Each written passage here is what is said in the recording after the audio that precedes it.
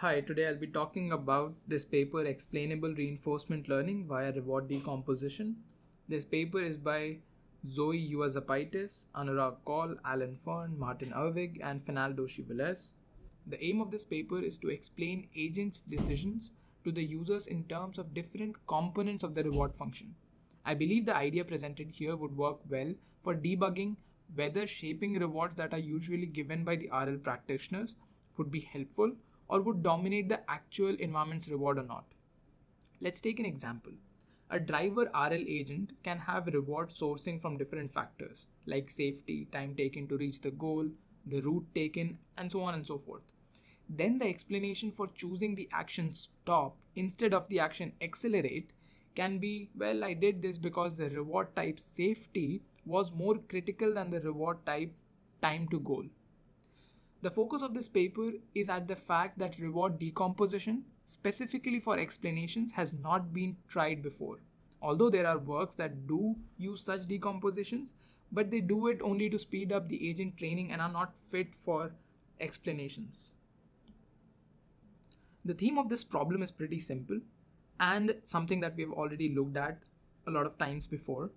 The idea is that users might disapprove of certain actions or sequences of actions taken by the agent, and now they've asked this question that why didn't you do this other thing that I might have expected?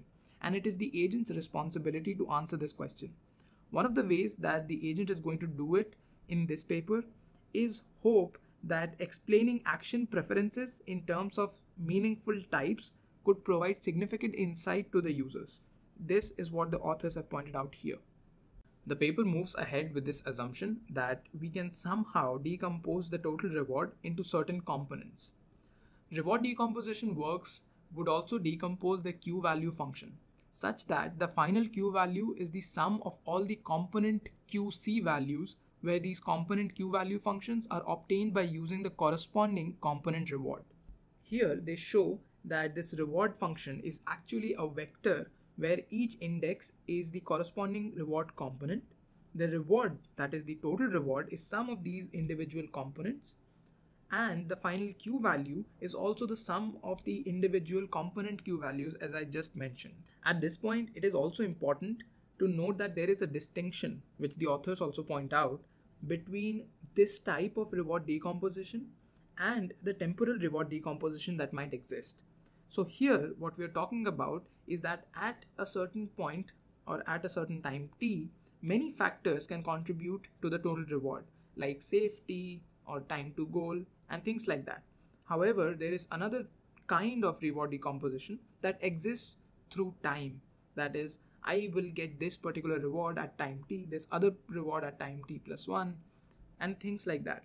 So here that is why the authors have made this distinction between temporal reward decomposition and this notion of decomposing the reward itself into different factors. Now this other style, that is the temporal reward decomposition, has already been studied a lot in hierarchical RL, and the users make it clear beforehand that these two decomposition styles are pretty orthogonal with respect to this work. So what is the problem that we're trying to tackle in certain technical detail? We need the component Q values to converge to the optimal component Q star. Now, although the final policy can be fine, the problem that authors find in the component Q value update in previous works like HRA and SARSA, specifically HRA for now, is that the component Q values do not converge to the optimal component Q star. Well, this happens with HRA. For algorithms like SARSA, which does make the component Q values converge, SARSA reflects the exploratory policy the agent had taken during the training rather than the greedy policy the agent has during the test time. This can lead to explanations that may seem unintuitive. This is what the authors point out here. However, I could not find any example in this paper where SARSA gives an unintuitive explanation. Now this point makes sense because, well, if we are trying to explain through these factors, then I must be sure that the Q values that I'm using to use the factors in the explanation are correct.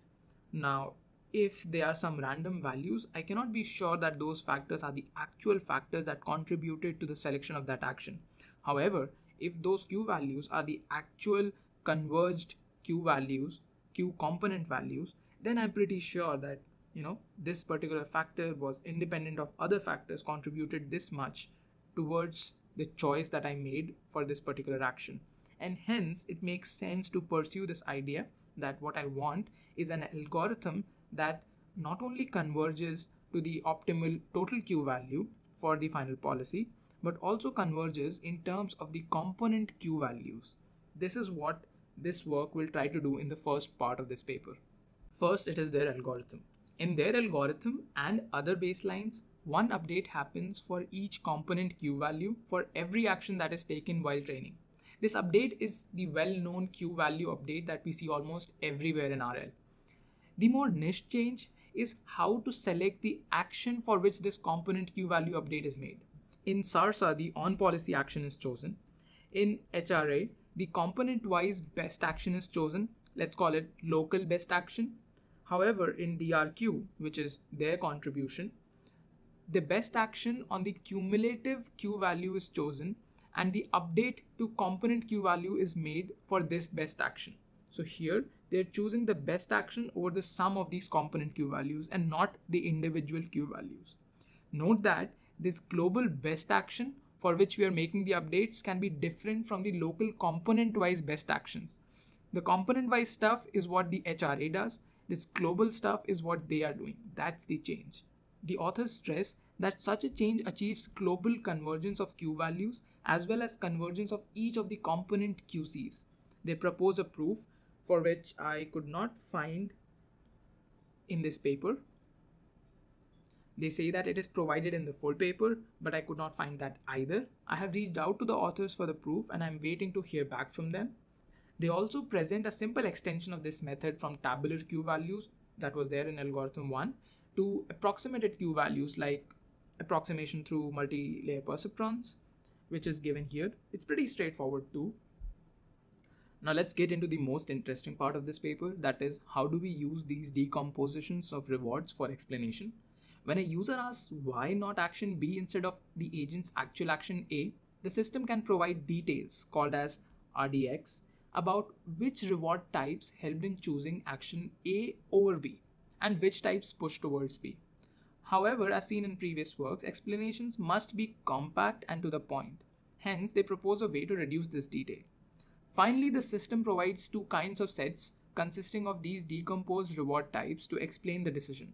A positive set that tells that these factors contributed most in choosing action A, and a negative set that favors the alternate action that was suggested, that is B. These sets are what they call as minimal sufficient explanation set or MSX.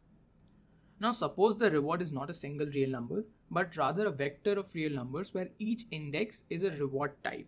So here R1 and R2 are two types of rewards, as in when in state S, I took the action A, I get reward R1, which is in fact a vector where each index, let's say here 0, is the reward that was sourced from this reward type C1, which can be safety. Similarly, there is this reward R2, which was given when on the state S, I took action B, and instead of 0, here I'm getting 1 for the reward type C1. Now these rewards can end up giving us Q1 and Q2, which as you can guess is a vector as well. Now RDX, or the reward difference explanation, is literally the difference between Q1 and Q2. That is the Q value that I would get if I take action A minus the Q value that I would get if I take the action B. Well, as you can figure out, this RDX would in fact be a vector itself, where each of the types would be, well, each of the indexes would be the types. Now, this could have been the final explanation, but the problem is the size of such a vector depends upon the number of reward components, and that can exceed what users can comprehend, right? Hence, the authors provide a way to possibly reduce the size of such a set. This is where minimal sufficient explanation, or MSX, comes in. MSX has two parts, MSX plus and MSX minus. MSX plus consists of subset of components that prefers action A over B, and similarly MSX minus prefers B over A. Now we'll talk about how do we get MSX plus and minus. For MSX plus, it's pretty simple. In the vector of RDX, we can see that there are both kinds of values, positive as well as negative values. Now the positive values mean advantage of action A over action B, and negative values mean disadvantage of action A over action B. To get MSX plus, we need to calculate first a value. First, we'll sum up all the disadvantages to get a value called as D. So here we'll sum up -3 and -2. To get -5, we'll take the mod of it because we only care about the actual magnitude, which is 5, and this value is now called as D. Then among all the positive values in the RDX, we need to find the minimum sized subset that exceeds this value D. Hence, if positive and negative are two opposing forces, MSX plus consists of the factors in the positive set that just overpowers the total disadvantage from all the negative factors. In this example, therefore, MSX plus would consist of, well, it can be anything as long as it sums greater than D. Now, there are some rules that the authors have pointed out, which is we chose the ones which is the smallest size set, and we chose the ones, if there are like competition, then we'll choose the one which is lexicographically smaller or lexicographically ordered. Then in this case, we would have something like 2, 4, 1, 2, 4, which sums as 6 and is greater than D. MSX Plus answers this question that why should I choose action A over B, and what advantages does action A give over B. On the other hand, MSX Minus answers the critical disadvantages of choosing A over B. So although A is the final choice by the agent, it can potentially have certain drawbacks too. We list out those critical drawbacks through MSX Minus. Now to get that, what we do is we sum up all the MSX values and we have to find a value. Now sum of MSX plus values should barely cross the total disadvantage D. Now let's remove the smallest contributor to MSX plus. So in our set, which was 2, 4, let's remove the smallest contributor, which makes it to be just 4. Now that should make the sum of the remaining elements in the MSX plus be less than D. So remember, our D was 5. So now our MSX plus, this new set, is less than D, which is 4 less than 5. Now let's call this value from the MSX minus set as V. Now what we need to do is we need to sum up all the disadvantages and get the minimum set again, but that set should barely cross this value V.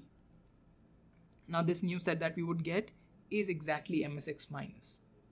Now although all of this is interesting, MSX plus and minus are just a way of utilizing the knowledge about decomposed components, contributing towards the selection of an action.